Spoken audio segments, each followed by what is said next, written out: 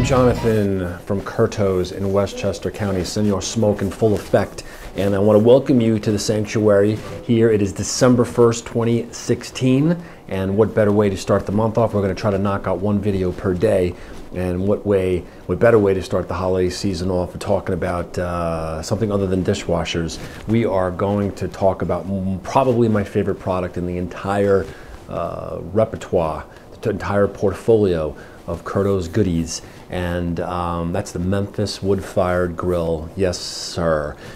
Fresh on the heels of making my 18-hour Central Texas brisket, which we did in September and came out pretty much thumbs up for my first stab at it, because we know that brisket can be, it's the apex of barbecue, but it can be quite unforgiving if you take a wrong turn with it, and we'll turn it to basically shoe leather.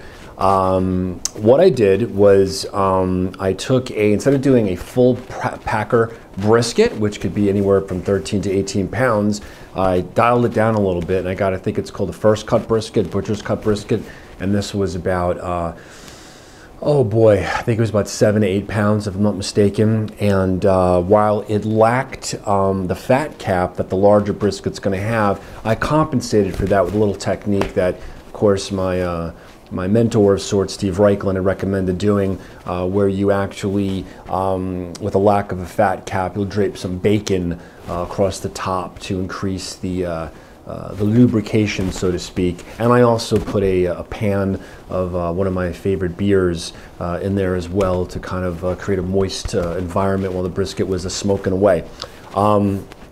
So the setup on the Memphis was, I cooked it for, instead of doing the 18-hour haul this time, this was much shorter. This came to about 7 hours.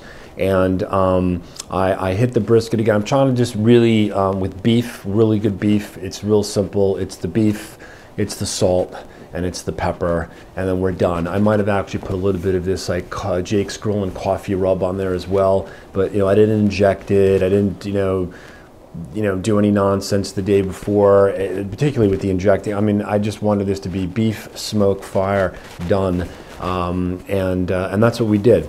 And it was put on. I had the deflector plate on, of course, and we set the temperature. I believe this one was cooked at 275. So I'm not.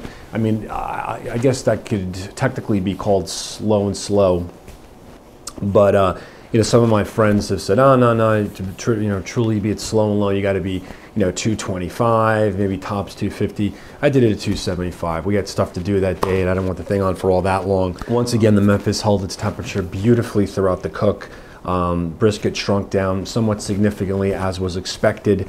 It was cooked in a pan this time, as opposed to the last time when I actually had it directly on the grates. And we took it off. I wrapped it for about an hour, temped it. It might have been a little bit more than an hour to get, have the meat relax, become more tender, and then took it off and cut it. And boy, oh boy, the results were extraordinary. You can see by the pictures a very pronounced smoke ring. The smoke ring, of course, being a sign that you did something right. And you could see the juice literally pouring out of the beef as we cut into it. This was definitely juicier than when I did the full brisket at the end of the summer.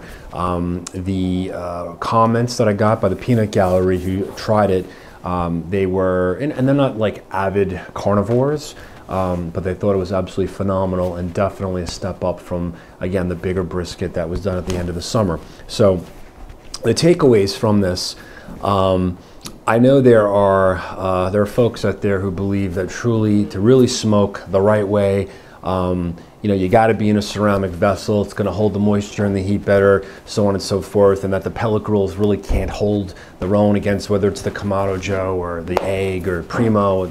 And I think that's nonsense. I think the Memphis grill can certainly hold its own against any other smoking vessel that's out there. I mean, I've never used a stick burner, so I'm not going to throw that in, but I don't have all that time, hours upon hours to basically sit there, drink bourbon, and watch it.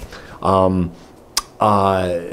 fact that the Memphis grill allows you this ability to just set things up, plug in your temperature, use your meat probe, and then you set it and forget it, as we like to say. there's something to be said for that. Now, for some people, I understand that that's not going to resonate because they want to be hands-on. They want this to be more primal in the approach, and maybe using it's almost like an oven can be cheating of sorts. But you know what? I don't buy into it. Every time I use that grill, and quite honestly, to call the Memphis Grill a grill is almost a disservice because it does so much more than grill. I'm literally speechless by the way the thing performs, and there is such a everything from the construction of it, it is built so solidly. And I have a lot of these high-end appliance brands that we deal with over here who have set very high standards for their quality assurance and construction and robustness. The Memphis Grill is right there with it, if not better.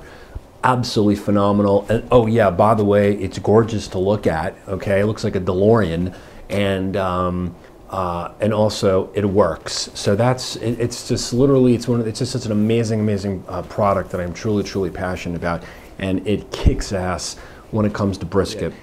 Please remember that we ship Memphis Grills nationwide. So whether you live on the West Coast, down south, or the New York metropolitan area, we can serve your needs. No doubt about that. Free shipping, that's one of the things that we will offer, and definitely talk to us. But this is something this is a purchase that we call this a considered purchase. For folks out there who have had Memphises before and maybe looking to get a new one, you already know what the deal is. But for the folks who have never experienced this, and I understand that they're not, you can't just roll down the street to your hardware store, what have you, and find one of these. I mean, you've probably seen them on Project Smoke, you've read about them on barbecue blogs and such. You've seen my videos. You need to touch and feel this thing if possible, but certainly if you can't, you got to talk to somebody like me, because I'm not just some dude who has it on the sales floor. I'm looking to make a killing on it. I own it, I use it, I knock the hell out of it, and I could share my experiences with you. And if you want to buy one, we'll help you out, and you'll definitely save money. So thank you for your time, appreciate it. Happy holiday season to all. And if a Memphis Grill is on your wish list for Santa, give us a call. Jonathan@curtos.com. Peace.